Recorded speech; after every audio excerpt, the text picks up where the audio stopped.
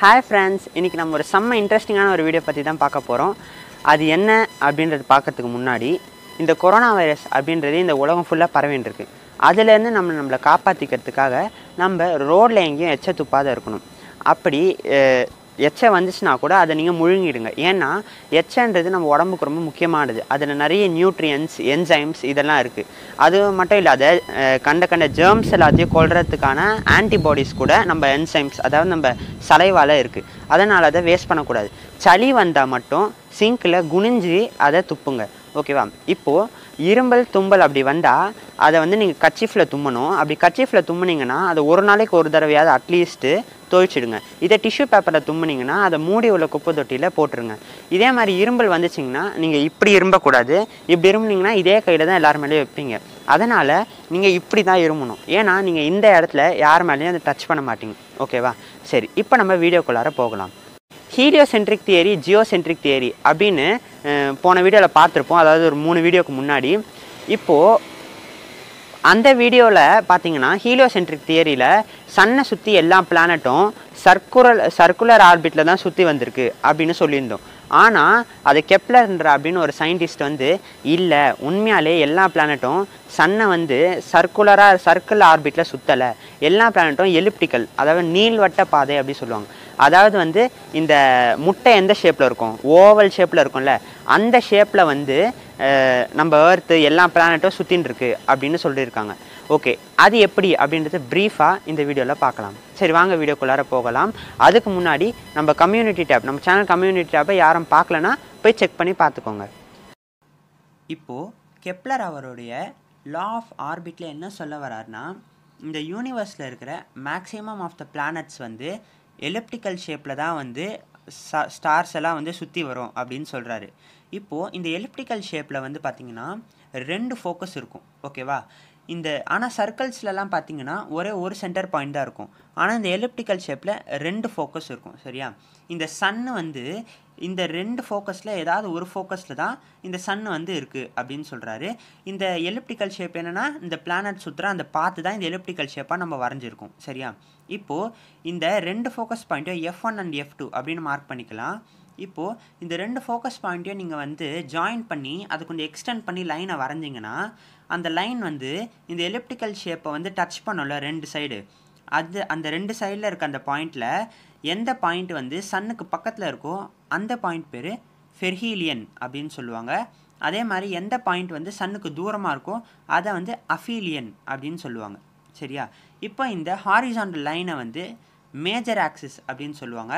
இப்போ இந்த ஹாரிசாண்டல் லைனுக்கு நடுவில் நீங்கள் இன்னொரு லைனை வரைஞ்சிங்கன்னா மைனர் ஆக்சிஸ் அப்படின்னு சொல்லுவாங்க. சரியா?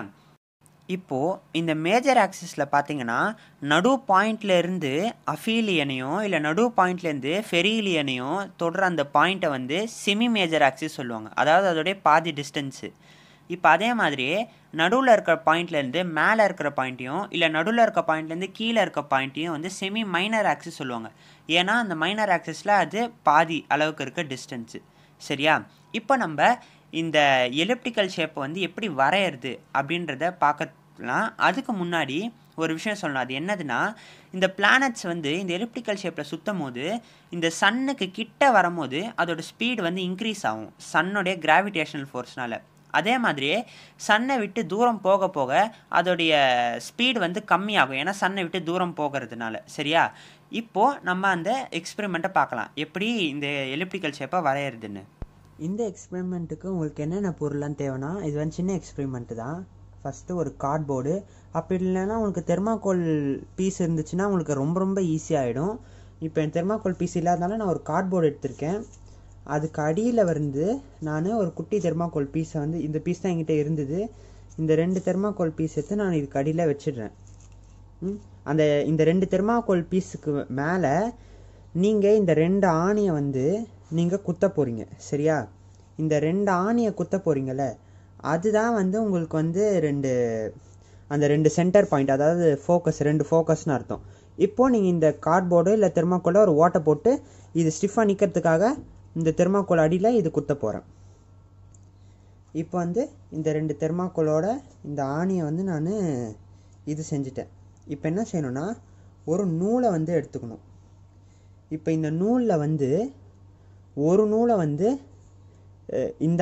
அந்த நூலோட ஒரு எண்டில் இந்த ஆணியும் இன்னொரு எண்டை வந்து வேறு ஆணிலையும் வந்து அந்த நெக்ஸ்ட் ஆணிலையும் வந்து நீங்கள் கட்டிக்கணும். நல்லா முடி போட்டுக்கணும். இப்போ பார்த்தீங்கன்னா இந்த இடத்துலேருந்து, அதாவது இந்த ஆணியில் வந்து ஒரு முடி போட்டுட்டு அதை அப்படியே கொஞ்சம் நூலை விட்டுட்டு இந்த இடத்துல ஒரு முடியை போட்டாச்சு. இப்போது இது போதும். இதோட ஒரு பென்சில் இருந்தால் நம்ம இந்த இடத்துல ஒரு எலிப்ஸ் வந்து வரைஞ்சிடலாம். இப்போ பார்த்தீங்கன்னா ஃபஸ்ட்டு வந்து நான் ட்ரை பண்ணேன். அந்த பெரிய நூலை வச்சு இப்படி ட்ரை பண்ணும் போது அந்த அட்டையோட ஓரத்துலலாம் பெண்டாய் வந்ததுனால சரியாக வரல. இப்போ வந்து நான் அந்த நூலை கொஞ்சம் சுற்றி சின்னதாக்கிட்டு நான் இப்போது ட்ரை பண்ண போகிறேன். இப்போ என்ன செய்யணும்னா, நீங்கள் அந்த ஸ்கெட்சை வந்து அந்த நூலோட ஓரத்தில் அப்படியே ஸ்டிஃபாக வச்சுக்கிட்டு அதை இப்படியே நீங்கள் எடுத்துகிட்டு போயிட்டு அப்படியே அந்த நூல் எந்த இடத்துல உங்களுக்கு வாட்டமாக வருதோ அப்படியே நீங்கள் அதை சுற்றணும். சரியா? இப்போது இந்த இடத்துல ஆணி லைட்டாக இடிக்கிறதுனால நான் அதை இப்படி திருப்பி போட்டுட்டு திருப்பி அந்த எலிப்ஸை வந்து வரைய போகிறேன். இப்போ இதில் என்னென்னா, நீங்கள் இந்த 2 நூல் தெரியுதுல, இப்போ இந்த ஆணிலேருந்து ஒரு நூல் அந்த ஆணிலேருந்து ஒரு நூல் வருதுல்ல, இந்த 2 நூலில் வந்து நீங்கள் எந்த இடத்துல இந்த 2 நூலை வச்சு நீங்கள் ஆட் பண்ணாலும் உங்களுக்கு இந்த 2 நூலோட லென்த்தை நீங்கள் ஆட் பண்ணாலும் உங்களுக்கு வந்து ஒரே லென்த்தோட ஆன்சர் தான் வரும் அப்படின்னு சொல்கிறாங்க. இதோ நம்ம எலிப்டிக்கல் ஷேப் ரெடி. சரி, இப்போ இந்த கெப்லருடைய செகண்ட் லா என்னன்னு பார்த்தோன்னா, அது ஃபஸ்ட் லாவோட ரிலேட்டட் தான்.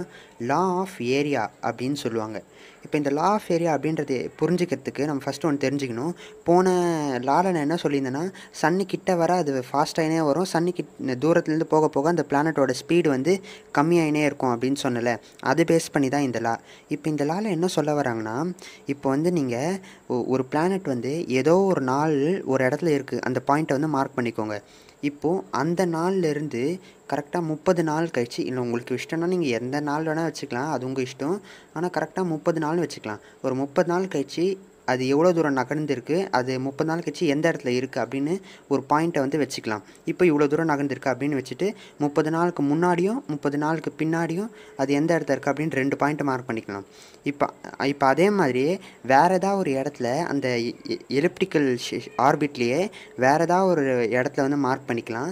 இப்போ அந்த இடத்துல இருந்து 30 நாள் கழிச்சு அந்த பிளானட் எவ்வளோ தூரமாக நகர்ந்துருக்கு அப்படின்றத பார்த்து அந்த 30வது நாள் அந்த பிளானட் எங்கே இருக்குது அப்படின்றது இன்னொரு பாயிண்ட்டை மார்க் பண்ணி வச்சுக்கலாம். இப்போது இந்த 4 பாயிண்ட்டை வந்து நம்மக்கிட்ட இப்போ இருக்கா, இந்த 4 பாயிண்ட்டையுமே வந்து சன்னுடைய சென்டரில் வந்து நீங்கள் ஜாயின் பண்ணணும். அதாவது F1, இந்த 4 பாயிண்ட்டையும் F1ன்ற பாயிண்ட்டோடு நீங்கள் ஜாயின் பண்ணணும். அப்படி ஜாயின் பண்ணிங்கன்னா உங்களுக்கு 2 ட்ரையாங்கிள் வந்து கிடைக்கும். அதாவது ட்ரையாங்கிள் மாதிரி இருக்கும், ஆனால் அது ட்ரையாங்கிள் கிடையாது. அந்த மாதிரி 2 ட்ரையாங்கிள் மாதிரி ஒன்று கிடைக்கும்ல, இது 2 ஏரியாவும் ஈக்குவல் அப்படின்னு அர்த்தம். சரியா? அதுதான் இந்த லாவில் சொல்கிறாங்க. இதை வந்து நீங்கள் எந்த இடத்துல வச்சாலும், இப்படி வச்சாலும் சரி, அப்படி வச்சாலும் சரி, இல்லை இப்படி வச்சாலும் சரி, எப்படி வச்சாலும், ஆனால் இது எல்லாத்துக்கும் வந்து அந்த பிளானட் நகருதில்ல, அந்த டைம் வந்து சேமாக தான் இருக்கணும். 1 மாதம்னா 1 மாதம், 15 நாள்னா 15 நாள், 1 வாரம்னா 1 வாரம், அப்படி தான் இருக்கணும். அப்படி இருந்துச்சுன்னா இது எல்லாமே ஈக்குவல் ஏரியாவாக தான் இருக்கும். இந்த எல்லாம் ட்ரையாங்கிள் மாதிரி இருக்கிற ஷேப் வந்து ஈக்குவல் ஏரியாவாக தான் இருக்கும் அப்படின்னு சொல்கிறாங்க. சரி, இப்போ கெப்லர் அவருடைய 3rd and final லாவான law of பீரியட்ஸில் அவர் என்ன சொல்ல வராரு அப்படின்றத பார்க்கலாம். இப்போது ஒரு பிளானட் வந்து அதோடைய எலிப்டிக்கல் ஆர்பிட்டில் சூரியனை சுற்றி வருதுல்ல, அந்த சுற்றி வர அந்த டைமை வந்து நீங்கள் T அப்படின்னு டினோட் பண்ணிக்கணும். சரியா? இப்போது அந்த சுற்றி வர அந்த அமௌண்ட் ஆஃப் டைமை வந்து நீங்கள் ஸ்கொயர் பண்ணணும். அதாவது T² அப்படின்னு பண்ணணும். ஓகேவா? இப்போது அதோட எது ப்ரொபோஷ்னல் அப்படின்னு சொல்கிறாருன்னா, இந்த செமி மேஜர் ஆக்சிஸ் அப்படின்னு நீங்கள் கேள்விப்பட்டிருப்பீங்களா, நான் முன்னாடி சொன்னல, அந்த செமி மேஜர் ஆக்சிஸ், அதாவது அந்த பிளானட் சுற்றி வர அந்த ஆர்பிட்டோடைய செமி மேஜர் ஆக்சிஸை வந்து அந்த லென்த்தை நீங்கள் எடுத்துக்கிட்டு அதை வந்து நீங்கள் கியூப் பண்ணணும். சரியா? இப்போ வந்து செமி மேஜர் ஆக்சிஸை நீங்கள் வந்து A அப்படின்னு டினோட் பண்ணிக்கலாம் அந்த அமௌண்ட்டை. இப்போ A³ அப்படின்னு பண்ணணும். இப்போ அவர் என்ன சொல்கிறாருன்னா, T² வந்து A³ ப்ரொபோஷ்னல் அப்படி சொல்கிறார். அப்படின்னா என்ன அர்த்தம்னா, T² அதிகமானா A³ அதிகமாகும், T² கம்மியானா A³ கம்மியாகும். அதாவது இப்போ உங்களுக்கு புரிகிற மாதிரி சொல்லணுன்னா, செமி மேஜர் ஆக்சிஸ் வந்து ஒரு பிளானட் சுற்றுற பாதைக்கு அதிகமாக அந்த பிளானட் சுற்றுறதுக்கான டைமும் அதிகமாகினே போகும். அதே மாதிரி செமி மேஜர் ஆக்சிஸோட லென்த்து வந்து கம்மியாக அந்த பிளானட்டை வந்து நம்ம சன்னை சுற்றுறதுக்கான கால அவகாசம் வந்து கம்மியாகினே போகும். இதுதான் ப்ரொபோஷ்னல் அப்படின்னு அர்த்தம். இதுதான் அவருடைய 3rd லாவில் சொல்கிறாரு.